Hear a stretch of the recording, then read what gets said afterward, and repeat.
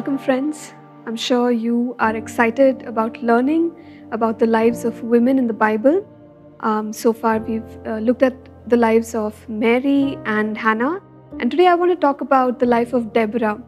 Let's read from Judges 5 and 7 first.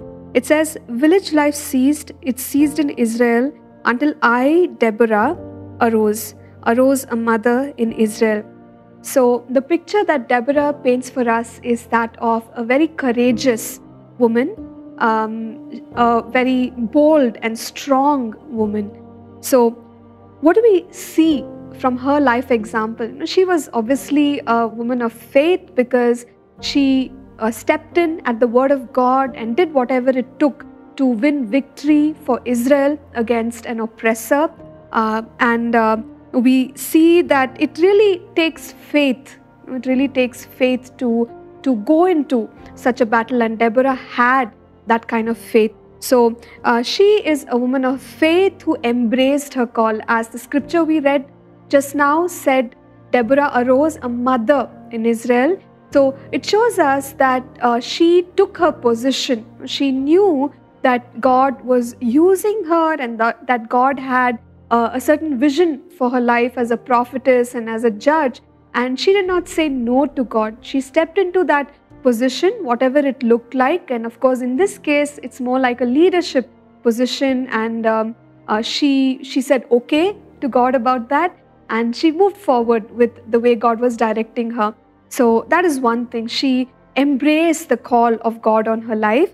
We also see that she arose, which means that she did not hold back. When God is leading us in our lives, there are times when we have to step up and step out, and we just have to take courage. There are leaps of faith that we have to take time and again. And Deborah was one such person who had the courage to rise up, and we can learn that from Deborah's life.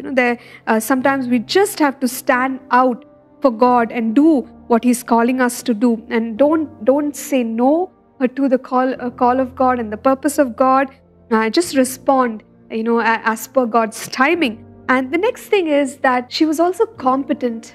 She was the one instructing the commander of the armies at that time. So one can only imagine the kind of credibility that she had gained among the people.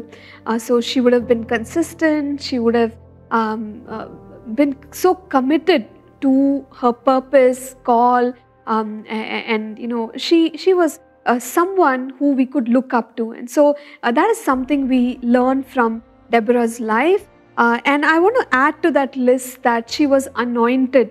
As a prophetess, one needed to hear from God, hear accurately. Imagine everything was at stake to send out people into a battle, but she was confident about what she heard, and she instructed people accordingly. And so the result was a victory and deliverance that the children of Israel received.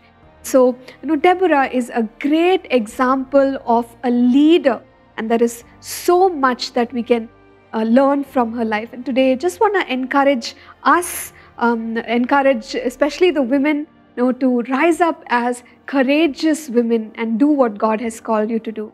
Let's pray together. Heavenly Father, we thank you that, Lord, you go before us, Father.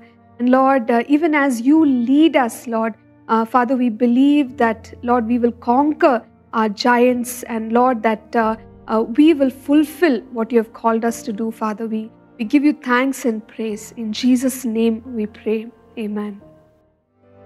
Thank you for tuning in to Living Supernaturally. For more resources to strengthen your spiritual walk, please visit apcwo.org.